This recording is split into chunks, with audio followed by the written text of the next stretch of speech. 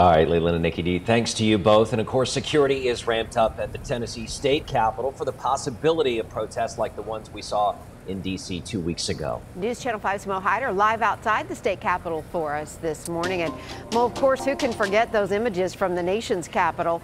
Are there any threats here in Nashville?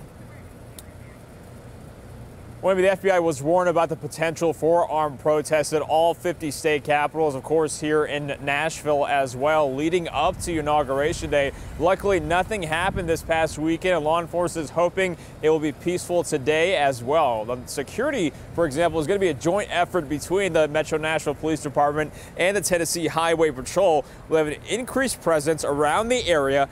A barricade also has been set up around the Capitol to prevent anyone from storming in, just like those images that we saw in D.C. And as of now, no specific threat has been made to any buildings in the downtown area. Again, thankfully, nothing did happen this past weekend, but law enforcement does say even with that enhanced security, they want to make sure everyone is safe. So if you do see someone suspicious or anything alarming, please go ahead and give Metro Nashville Police Department a call.